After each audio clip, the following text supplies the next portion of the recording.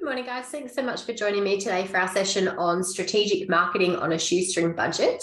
My name is Kristy. I'm a presenter and an advisor for Business Station as part of the Digital Solutions program. And today, what we're going to go through is a lot of, mostly the strategy behind marketing, but then how that ties into and how being strategic can, in fact, save you a lot of money, and allow you to conduct your marketing on a much lower budget. So what we're going to go through is based on my personal experience. I do also own and operate my own business, and a lot of the tactics that we'll talk about today and the research that sort of sits behind that is what I implement every day as well. So the session is designed to be as interactive as you'd like to make it. Please stop me at any time and ask questions through the chat functionality. So if you've got anything that you think of as we're going, just pop in questions there, and we'll also have some time at the end of the session as well. Okay, so in terms of what we're actually going to go through today, we're going to identify the components of a marketing strategy and a marketing plan and talk about how a strategy can, in fact, have huge financial benefits, or being strategic is probably more the term, can really have those financial benefits. We'll identify a range of low-cost marketing tactics that you might be able to implement within your business. Some you might already be doing, some may be new concepts to you. So hopefully there's something that you can pick out of that. And then we'll also look at the importance of measuring and controlling your marketing activities to make sure that you're actually producing sales and that you're spending your marketing money effectively. Okay, so before we get into that, just to define what marketing is. Marketing is anticipating the needs and wants of targeted customers and managing the process through which those needs and wants are satisfied. But in doing so, you obviously have to do it profitably. Another key word within this statement or this definition is targeted. You have to know exactly who you're selling to so that you can know their specific needs and wants, and therefore provide them exactly what they want and provide it where and how they want it. So one of the key elements that we're looking at today is the theory that successful marketing doesn't have to cost your small business significantly, but you absolutely need to know the results of what you're doing so that you can make sure that you're spending your money in the right areas. And that's where strategic planning comes into it. So a lot of small businesses tend to create a business plan. A lot of the time that's done when you're actually starting up your business. But I find that with the day-to-day running of the business, a lot of time can go by before you actually refer back to that plan, if at all. Some businesses will just develop it for the purpose of obtaining finance, or, when they first set up their business, and that just gets popped on the shelf. But a lot can happen in a business. From the time you started up to where you are now currently in your business. Priorities can shift. You might introduce new products or services. You may have some key personnel that were integral parts of the business that have come and gone. So thinking about that, thinking about your own business structure and your business planning. Do you have a business plan, and when did you last review it if you do have one? Now, I think the best way to make sure that you're marketing effectively and reaching your business goals is to go through that important process of planning annually, at least annually, unless something changes. I would, look at replanning if something within your business changes, but an annual planning day or, the annual review of your business plan is always a good idea. So I would just make sure that you are taking the time to not only have a look at what your goals are and where you sit as a business, but measure your progress in goals that you had already defined in your business plan. And then you'll have a look at the specific steps that you're going to take in the future year or in the coming year to make sure that you stay on track to those goals. That will then tie in with your marketing strategy and being able to market in a cost-effective way. So to define the strategic planning elements of your business, I would have a look at the pyramid that you see on your screen now. Marketing strategy has to align with the overall business planning goals, and your strategy then defines your marketing mix, which is essentially your price, your product, your promotion, and your place or your distribution.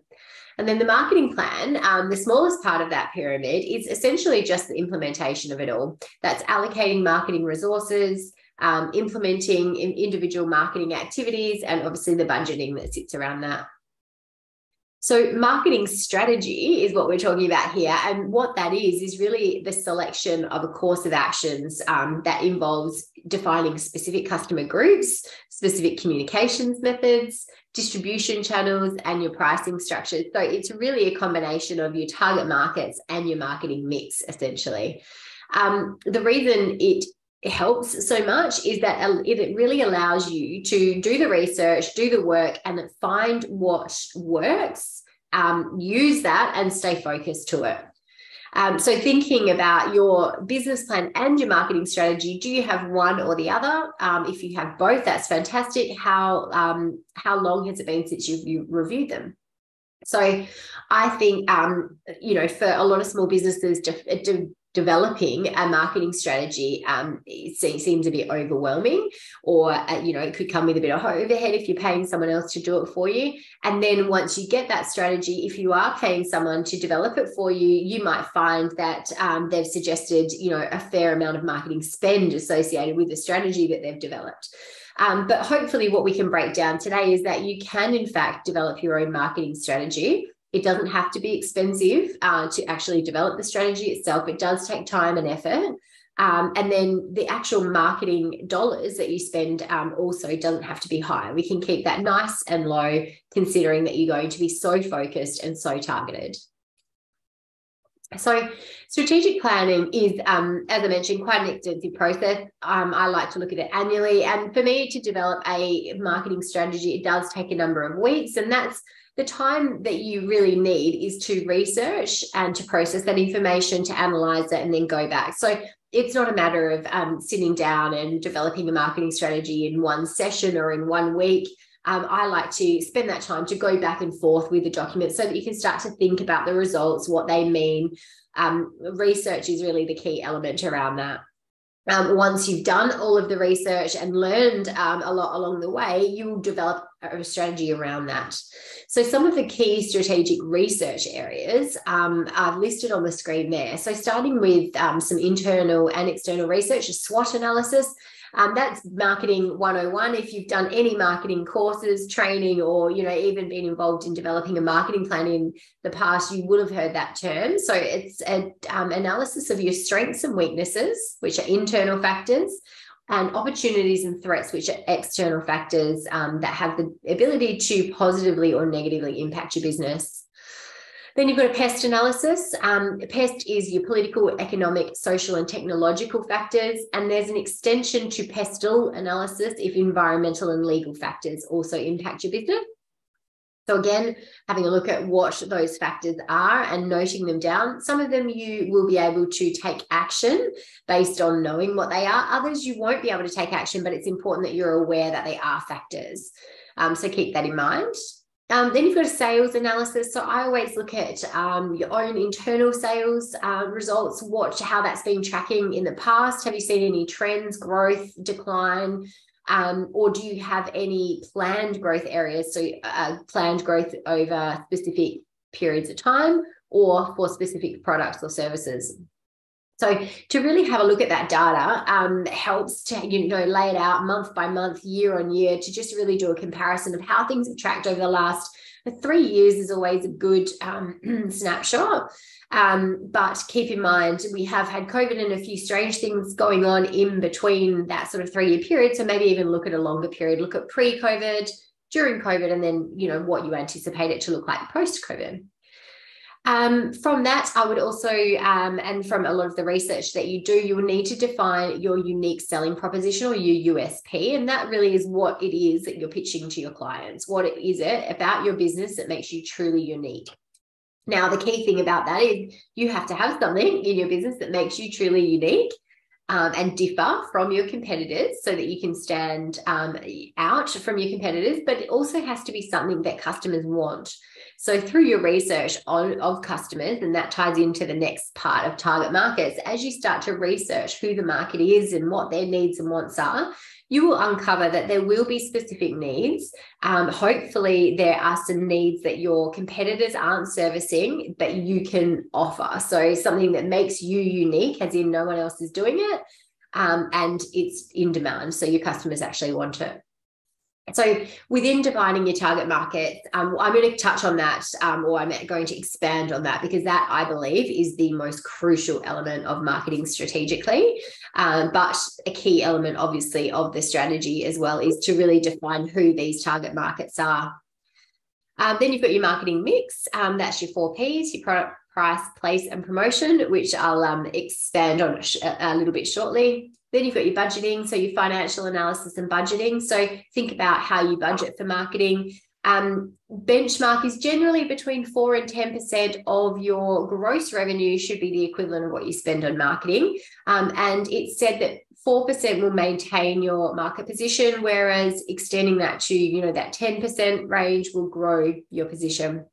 But I would really have a look at that. One thing with small business is that you can never, you can't just pull money out of the air, obviously. So when you are looking at budgeting and that kind of thing, have a look at what you've spent in the past and try and have a look what sort of percentage bracket that sits in. If you can, try and keep it quite similar so that you know that it's achievable and within the own constraints of your business. With your financial analysis and budgeting, you also have to consider what expenses there will be associated with the production of your marketing, plus also advertising spend. Within that, you also need to know your cash flow.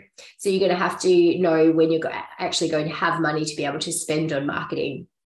There will also be some critical assumptions of your financial analysis.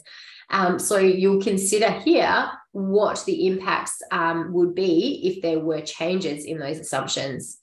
So we'll expand on that a little bit more as well. And like I said, some of these areas are very straightforward and quite obvious, whereas some do require a lot more explanation. I'm going to expand on them now. So I'm going to expand on your target market and your marketing mix, but a little bit more. But keep in mind, as I said, just this research of these key areas that I've mentioned here will normally take me a good 3, 4, 5 weeks. And that's because research is time consuming, but you also need to give yourself a bit of space from it. So, do a bit of research, go away, think about it. That may uncover more questions and you'll have to do a little bit more research.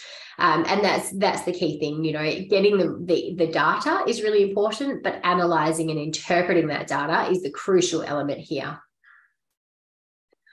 Okay, so to expand on your target markets, as I said, I believe that this is the most important component of marketing.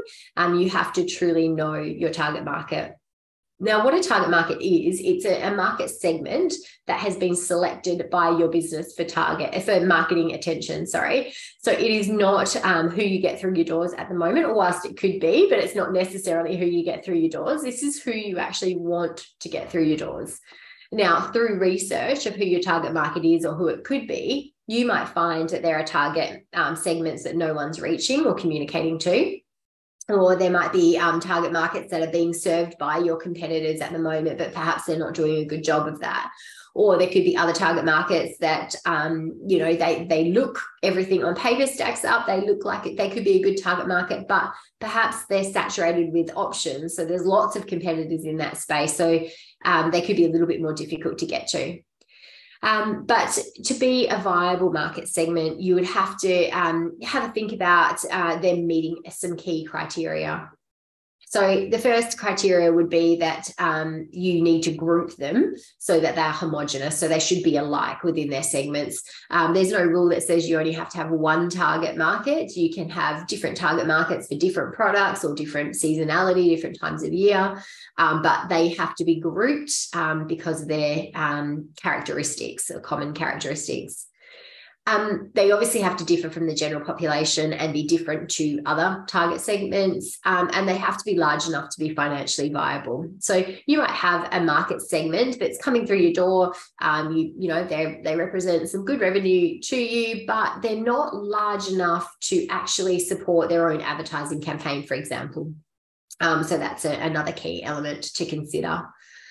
Now, consumer markets can be segmented, or they can be divided along a number of different dimensions. As I mentioned, this is common characteristics is what you're looking at here. So the most obvious is demographics, and that's generally the easiest and where people go when they start to think about target markets.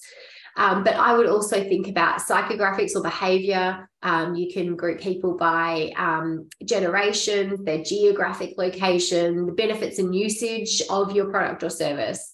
So keep that in mind, but you will have to divide them into groups with these common characteristics. Now, if you don't have a clear image of your target market, As a small business, you try to reach everyone, and what happens? You end up appealing to almost nobody because your message is too diluted. Your placement of your advertising is unclear or perhaps ineffective because you're trying to reach a mass market. So think about your target market. You should be able to describe that person and everything about them, and even visualize them. Some businesses will create avatars so that there's a persona, a digital persona that actually sits behind their target market. So then when they go to place an ad, they know exactly who that person is that they're talking to. And that tells you how to talk to them. It tells you where to talk to them, where they consume media, therefore where you should place your communications methods, communications and messages, and also your advertising. So very, very important and absolute crucial element in marketing on a shoestring budget. If you are only advertising and only spending money to the exact person that represents your customer, then no marketing dollar should be wasted. Okay, the marketing mix is the second thing I wanted to expand on. Now, this includes controllable factors that have been chosen by your business to satisfy your customers' needs. So the 4 controllable factors are your product, your price, your place, and promotion. Now, you may have heard of the 7 Ps if you include people, processes, and physical environment. So it really depends on your business as to whether or not you expand into the 7 Ps. But most businesses, you will at least need to consider the 4 Ps. So when you're looking at these elements, first of all, we'll talk about your products. So when you're looking at your product or service range, think about whether your products and your product range complements each other. So each product sort of works in and ties in with the other.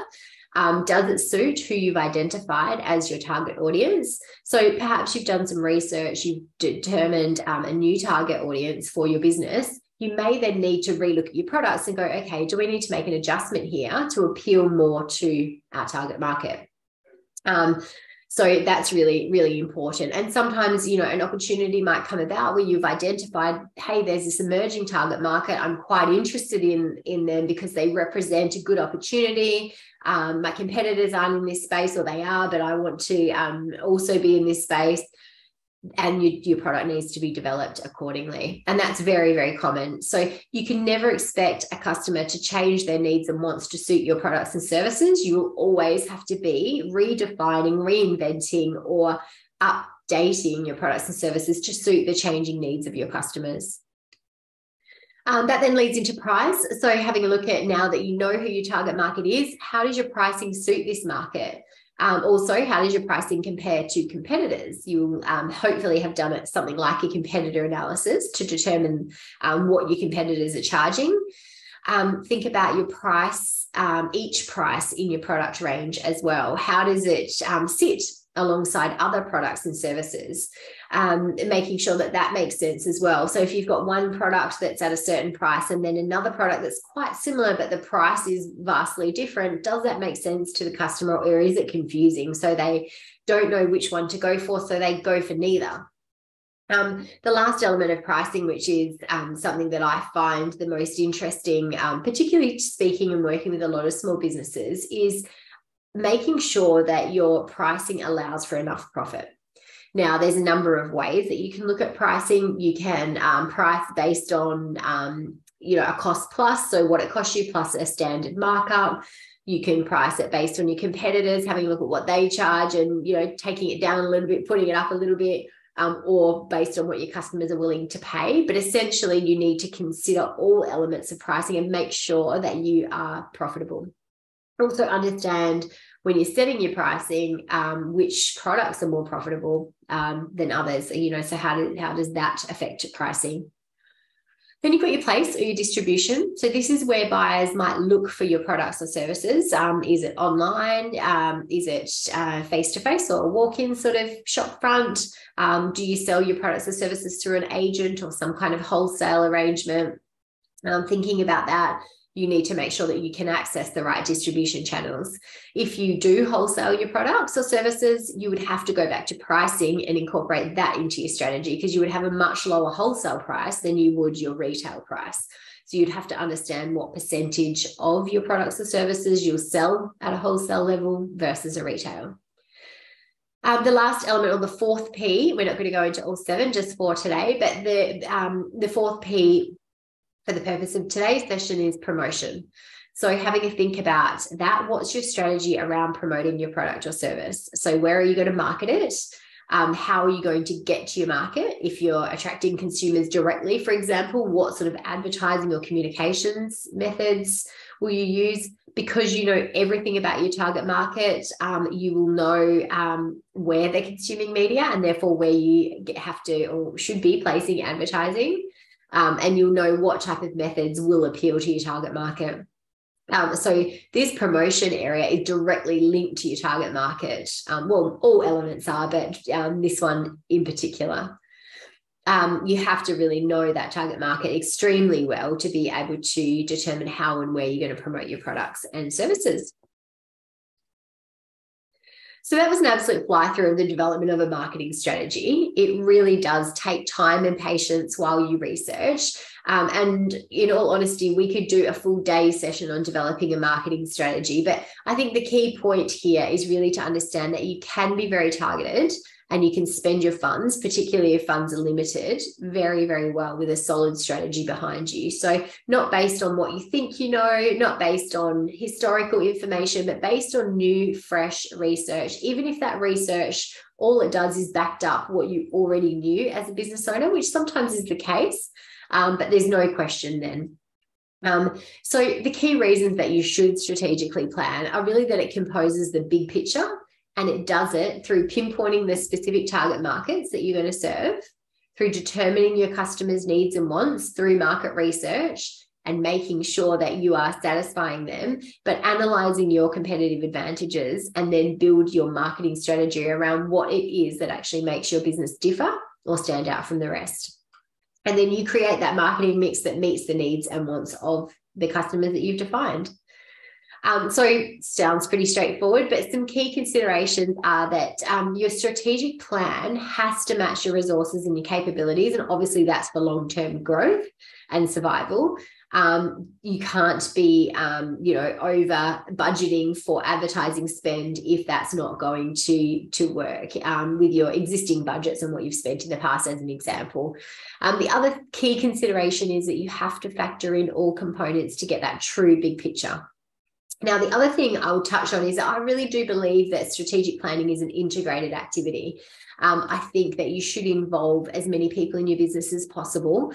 And the reason being is, as a business owner, you might be very much focused on back of house, stuff, or even you could be very hands-on, and there could be things going on in other areas where you're not involved that you might not be aware of, and therefore you might miss something. So I'd recommend involving your entire team, or at least a selection of team members, to talk about marketing. At the very least on an annual basis, get together, generate some ideas, allow people to give some feedback. If you're in marketing, you have to also fully understand what you're doing from a marketing sense and how that can impact operations, for example. So keep that in mind. That's really the most important element of marketing on a shoestring budget.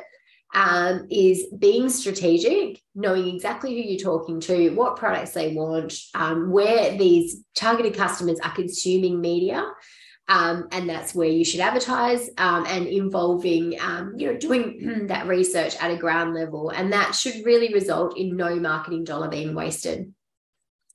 So now we're going to have a look at some low-cost marketing activities that I would recommend.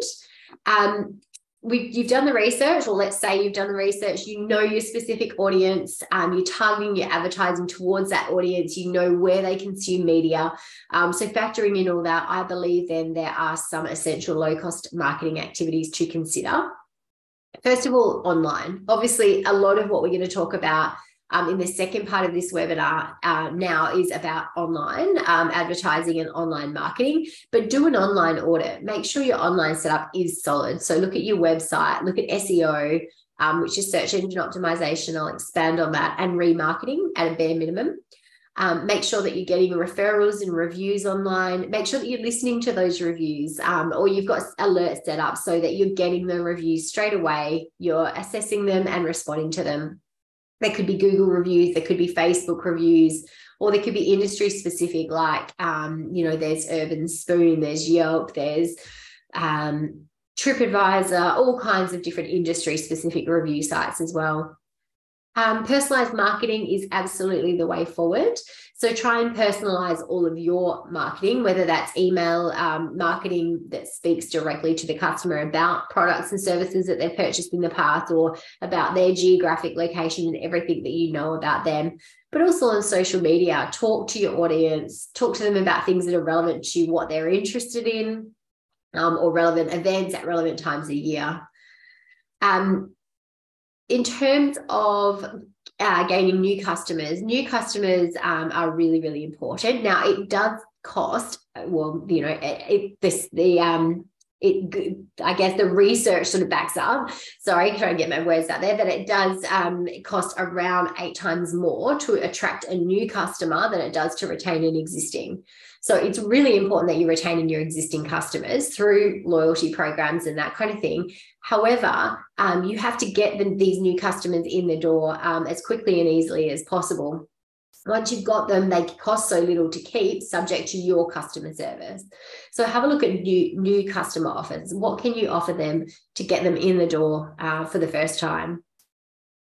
Also look at your value proposition, your unique sales proposition, or unique selling points. Focus on developing content in and around all of your advertising, whether that's web, social media, anything that you're doing that really focuses on your USPs and highlights it, so you can really story tell through your content. PR is really important as well. You can be your own PR advocate. You should be able to get some free publicity. You should know how to engage with the media. We actually do media and PR training, or we do a webinar specifically on media and PR and how you can generate free publicity. But as small business owners, you've quite often got an interesting story, and there's interesting people behind that story. So certainly don't be afraid to be your own PR advocate. Sponsorship opportunities are another area that you can consider. Obviously, in small businesses, I find a lot of the time you are approached about sponsoring different events or perhaps donations and that kind of thing a lot. But the key thing here is it can represent good marketing spend if your target market and the target market of the organization are perfectly matched. That could then equate to a really good PR opportunity. So imagine you've got a local charitable organisation that's organising a gala dinner, and they've offered you to be a major sponsor, give some products or services away. Have a think about who's going to be sitting at that dinner, who is their audience, and if you can perfectly match that audience to who you've defined as your target market, then that puts you in front of a room of, let's say, 1,000 people that are likely to be your customers. Therefore, it's a good marketing opportunity, as opposed to, if nobody in that room would be likely to buy your product or service, it would be a complete waste of your time. So keep that in mind. Also, the last point there is don't forget about grassroots marketing, things like signs and handouts, billboards, even your own car signage. Those kind of things are pretty simple. Sometimes we get so focused on the online and new marketing tactics that you kind of forget about that old stuff, but it does help. And also don't forget traditional marketing, although a lot of people, particularly in the digital space, will say that it's phasing out or it's dying off. And I do also agree that there is a large trend to an increased spend in digital advertising as opposed to traditional. But if there are traditional opportunities that arise, assess them. Make sure that the opportunity and whatever the advertising is, that the audience perfectly matches yours. Have a look at your budget. If it fits in with your budget, the audience perfectly matches yours, then it could be a good opportunity. So my point there is don't turn your back on it completely. Consider all opportunities.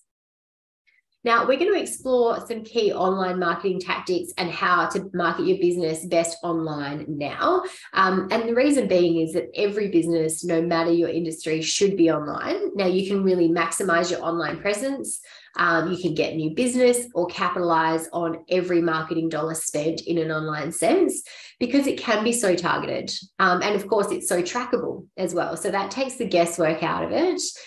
You don't have to wonder if what you're doing is producing the right results. You can actually measure that. So starting off with your website. So your website is the core of your online marketing.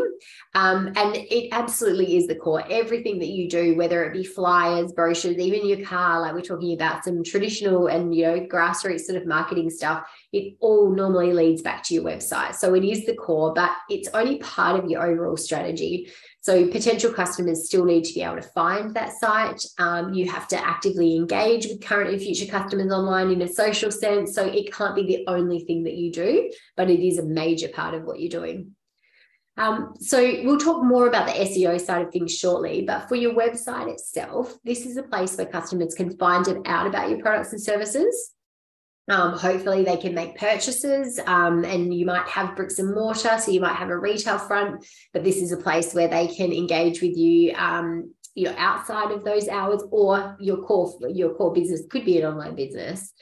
So I would think of your website as your 24-hour day number one salesperson. So considering that, is it doing you justice, and is it selling your product or service and your business as it should? So there are some key design elements when you're looking at your website. First of all, your hero images. So it should have large hero images that really highlight and tell the story of your product. Stock images, I would sort of steer away from. I need to get your website launched. Some stock images can be okay, but try and get your own imagery that factor in real people. Obviously, that should also factor in your target market. So if you've got people using your product or service on your website, it should represent your target market. So those people should be representative of that market. Your navigation should be easy. Test it with family and friends. Get them to try and buy something or take some actions on your website and watch them do it and see how easy or hard it is. There should be strong calls to action, like your shop now, buy now, contact us, call us. Those kind of buttons are really important that really lead people to what you want them to do next. Your website should also be fully responsive. And now that means, similar to the picture that you see on your screen now, it should look good, and it should adapt its size and shape, no matter what device it appears on. So whether it's a desktop, a tablet, a mobile, it should adapt. The menu structure and the overall usage of the site should work for your customers. Content is the next thing. There should be plenty of content. Customers should be able to get enough information about your business, and that content should flow. So the content also helps with SEO and how well you rank on search engines. So Google and other search engines need content on the website to understand what your business is about. And images obviously help tell that story and sell your product to the customer, but content is the fundamental sort of element when it comes to SEO.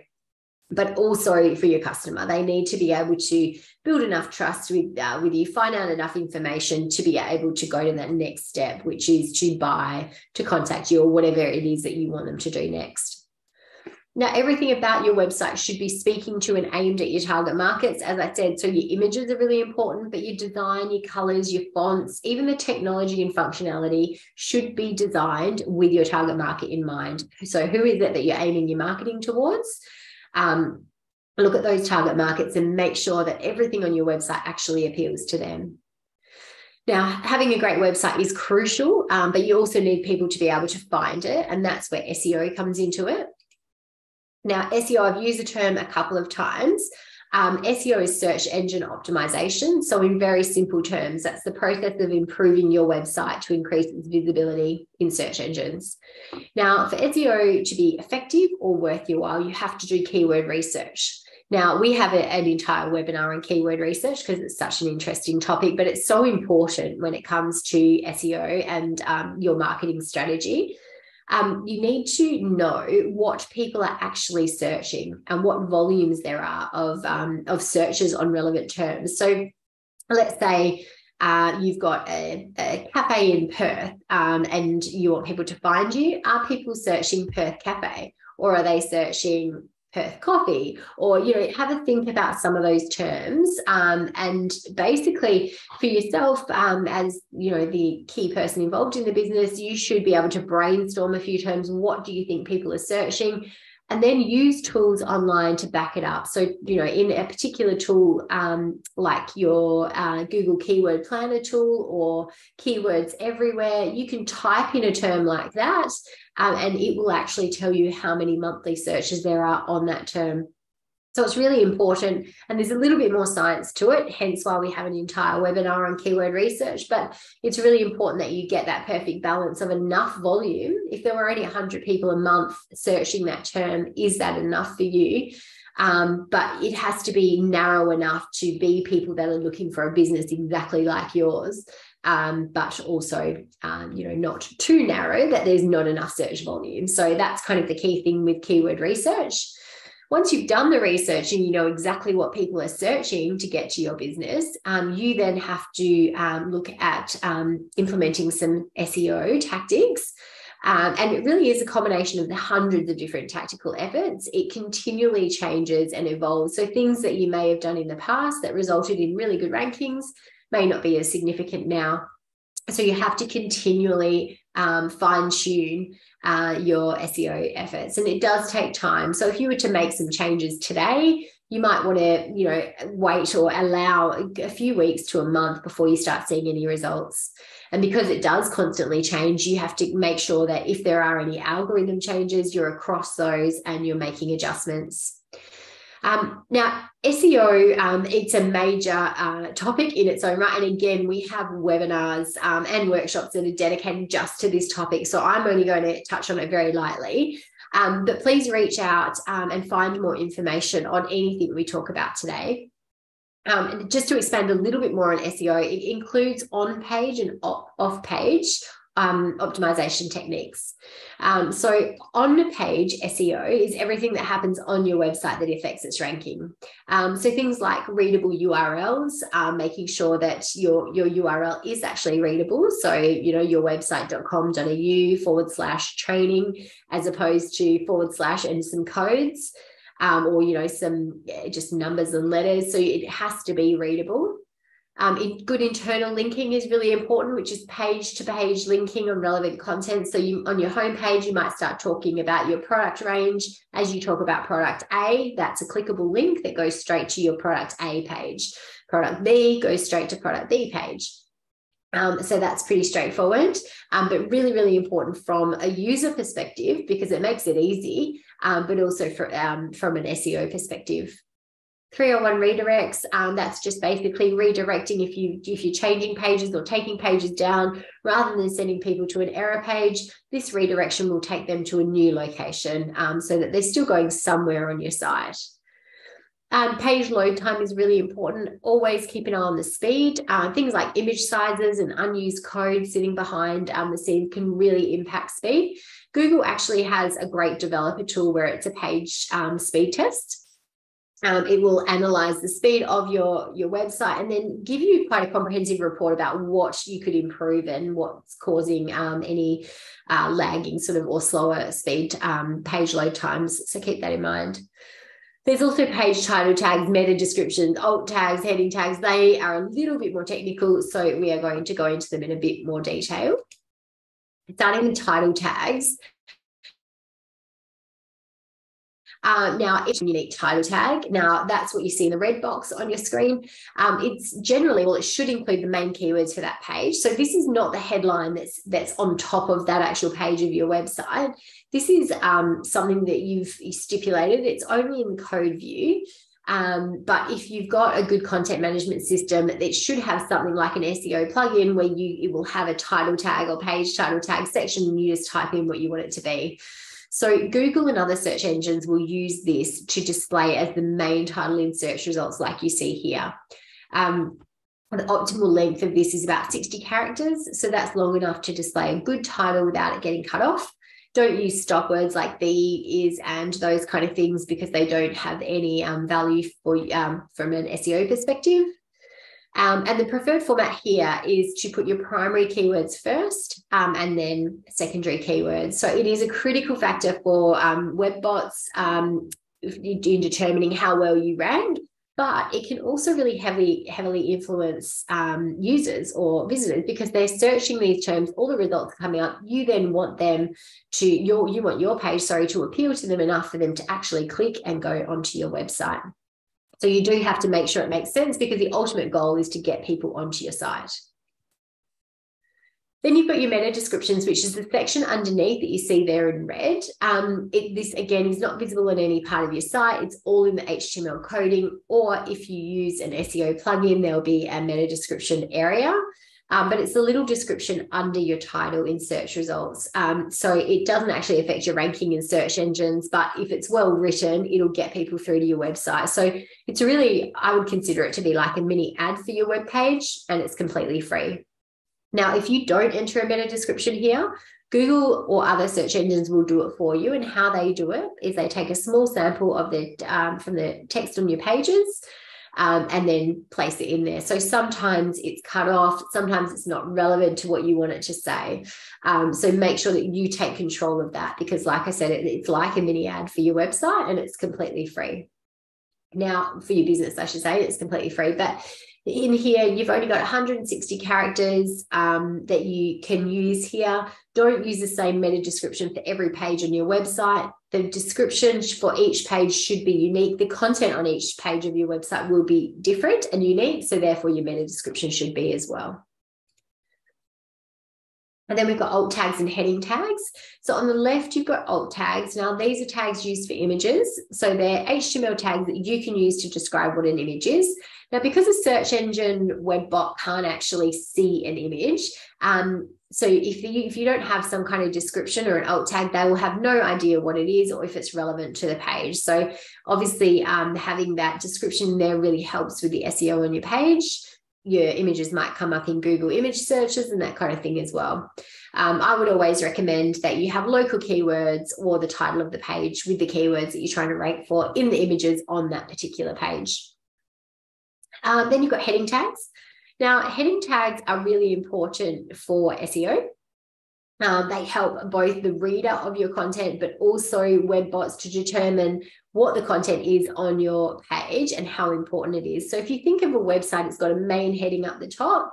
That should be, normally that would be describing what the entire page is about. And that should be labeled or tagged as an H1 tag.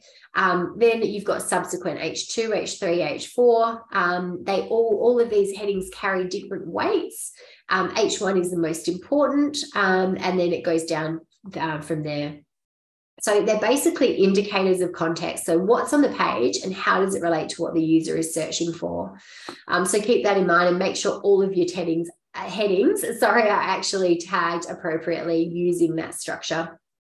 Now, if that's something you're unsure about, normally that's in the coding of your website, but speak to your web developer. So even, ask them what they've set up by way of SEO, and make sure that, again, it's based on keyword research. So you need to know what people are searching, and therefore that may determine what the heading of your page is.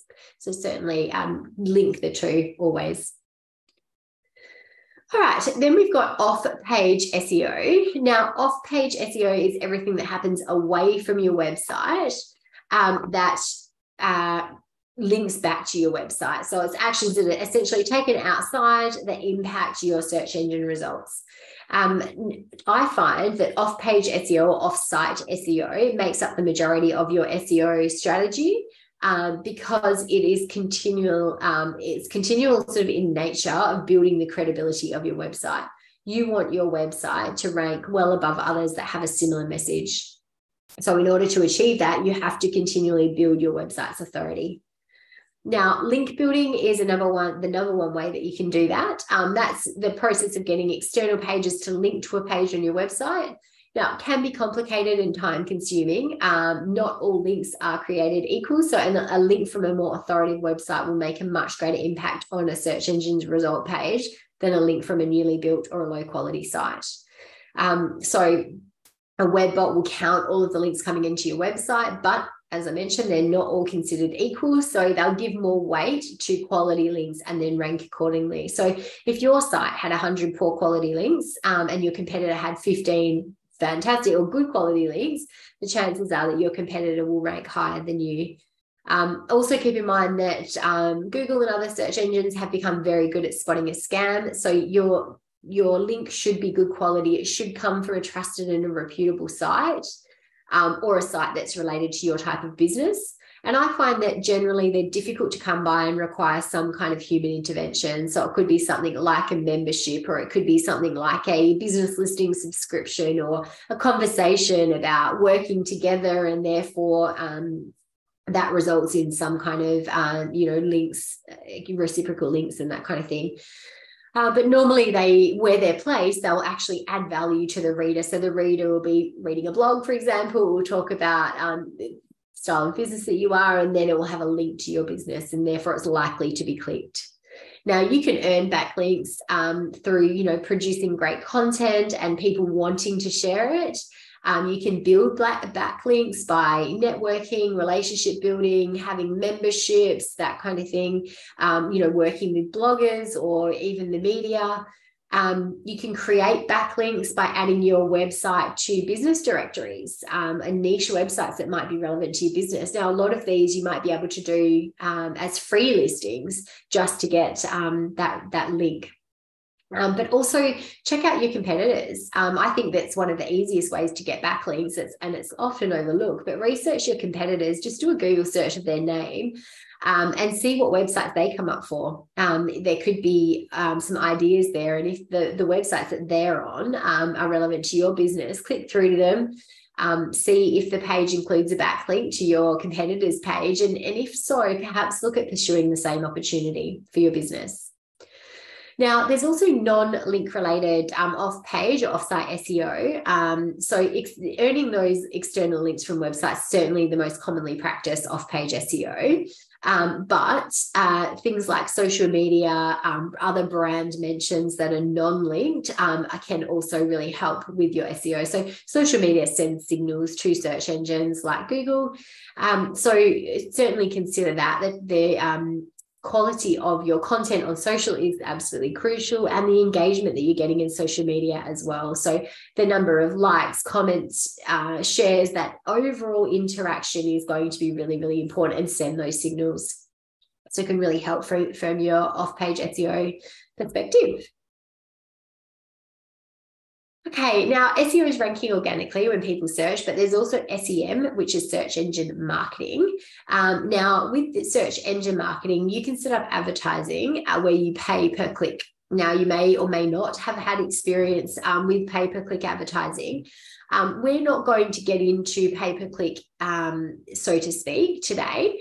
But I will tell you that obviously with any kind of Google ads or other pay-per-click advertising, you can be very targeted. But the key is knowing who your audience is, and therefore targeting them specifically, demographically and geographically. Also behaviorally, knowing what sort of behaviors they take as well in terms of purchase behavior and other things.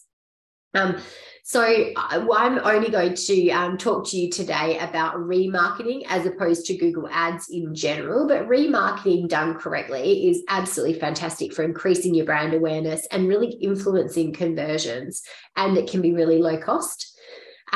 So the concept is quite simple. You're basically reinforcing your brand to people who have already visited your website. So if you have a look at the diagram on your screen, you've got a prospect that's come to your website, and that could have been any number of ways. They could have seen your car driving past, or they could have done a Google search or found you on social media. However, they've found you, they've got to your website. Once they're on your website, they're tracked. And then when they leave your site, your ads start to appear in banners or pop-ups, or even sometimes as text on other sites that they browse. So you will most definitely have been the recipient of remarketing. You may or may not have noticed it. I know, some businesses are quite aggressive with it, and you'll see a lot of repetition, and, you only have to go into, some of the fashion sites, or even, your holiday planning sites and that kind of thing. And the remarketing is quite aggressive, where you feel like, oh, they're following me. And but keep in mind, you set the rules around that. So you might only want your ad to pop up for a couple of days, a couple of times per day to a particular individual before you leave them alone. So you can really tone that, tone it down a bit to suit your business. Again, knowing your market and knowing the behavior of your customer. So remarketing is fantastic. Keep that in mind. Now, there's another type of retargeting that sits around the social media space. It's very similar in that you've got some code on your website. People hit your site, however they've got to your site, they're tracked. And then when they go back into social media, so Facebook and Instagram, your ads can then start to appear. So again, it's very effective, and it can be a great way to increase brand awareness. People already have some kind of awareness of your business. You're just reinforcing that message to them. So, perhaps your customers are the type that do a lot of different searches before they make a decision. And so they could have been on 3 or 4 different company websites. You want them to remember you. With remarketing in the Google space, you only pay once they click, and therefore they go back to your website. So keep that in mind as well. A very critical part of marketing effectively and doing so on a limited budget is controlling and measuring your marketing. So essentially, you have to define how you're going to measure something before you launch any advertising. So in terms of controlling and measuring, make sure that you are defining that measurement before implementing anything, and you evaluate absolutely everything that you do. Then compare your results to what your goals were and identify if there's any deviations in those. If there are any deviations, you need to look at why there were deviations and perhaps formulate new plans and actions from there. So if you, let's say something went extremely well, you would exploit that opportunity, perhaps assign more budget to it, or, lengthen the campaign so it was due to finish after a month, extend it to 6 weeks or 2 months. If it's not going as well, go back and have a look and correct those problems. Now, the beauty of everything online is that you don't have to wait until the end of a campaign and go, oh, that didn't go so well. You can be having a look at, your results, and how things are going, and updating, as it goes within a few days, a week, 2 weeks. So that can be continuous. It's absolutely crucial that you have your finger on the pulse in terms of controlling and measuring your actions here, and making sure that you are continually tweaking campaigns. Try to follow the price and quantity objectives as well. Stick to what you're planning, but continually tweak it. But also keep in mind, if conditions do change, you will have to adapt your marketing plan to fit conditions. So, for instance, let's say you had you've got an outdoor venue and you had a really good campaign. And it was focused around, this outdoor venue, but there happened to be bad weather. You might want to completely pause that campaign and then restart it when the weather improves. Or you might need to revise quantity objectives if you're failing to meet your targets. Also keep in mind that the best marketing plan is one that's reviewed often. So if you're learning lessons from 1 year, carry them over to the next, but make sure that you're doing so with your reporting. So the best way to be able to do that is not by memory, to go, oh yeah, I did that campaign last year and I remember it went really well, but you don't have any sort of solid evidence of that. I would look at doing monthly reporting so that you can actually track your spend as well as your sales and a range of other things. And so just before we finish up, this is where your reporting and sort of some of these key metrics come into it. So what do you measure? Well, I'd recommend at a minimum you set up that monthly reporting to measure the items that I've got on your screen here. So things like sales and leads. What are your total sales in a period? Let's say a month. What were your sales for specific products and services? What did you spend on marketing? So what was the cost associated with your lead acquisition, and what was your conversion rate? So versus, inquiry to actual sales, what was that percentage? Then your web stats. So things like your unique users to your site are really important. Your sessions, which is similar to unique users, but, one visitor could return repeatedly. How many pages they viewed. That's a really good way to measure how deep people are going onto your website. and keep track of that, and also look if there's variations, month to month. Goals and conversions that you can set up online through your Google Analytics, for example, and then referral traffic. So where is your web traffic actually coming from? Also look at social media statistics, but the key mechanism here, or the key measurement, should be engagement. So not the number of posts that you posted in a month, not the number of likes that you got, but what true engagement did you get per post? And that really comes by way of a combination of likes, comments, and shares. But obviously people are more deeply connected if they are commenting and sharing versus just a simple like. And once again, we have got an extensive range of webinars and workshops on social media. So that could be something that you'll consider. And the purpose of today's webinar is really to touch on some of the key areas that you could consider from a strategic marketing perspective, obviously with the strategy sitting behind any of these individual tactics that we've discussed. But please reach out and find more information on any of the areas that we've gone over today. Now, that does conclude today's session on strategic marketing on a shoestring budget. I hope it makes sense, and I hope there's some things that you can take out of it to improve your marketing, or perhaps understand your marketing a little bit more. And I do hope that you will develop a strategy if you haven't already. I'm going to stay on now and answer any questions, but just keep in mind, we've only touched or scratched the surface, and touched on a few areas there. Is a lot of support available through the Digital Solutions Program if you want more information. We have a range of webinars and workshops. You can also apply to work with a mentor and get, for just $44, you can get 3 hours of one-on-one or 3 one-on-one sessions with a digital advisor, and then make up a 7-hour package with webinars and workshops on top of that. There is a little bit of eligibility around that. To do that through us, this is a Commonwealth Government program that we're responsible for in WA, Queensland and NT. You have to be a business operating for profit, and you have to employ fewer than 20 full-time staff. So the link is on my screen, so jot that down if you're interested. But as I mentioned, I'll stay on now and answer any questions that you might have. Thanks so much for joining today, and good luck with your marketing. All right, guys, it doesn't look like there are any questions coming through, so I'm going to end today's webinar. But thank you once again for joining me, and enjoy the rest of your week.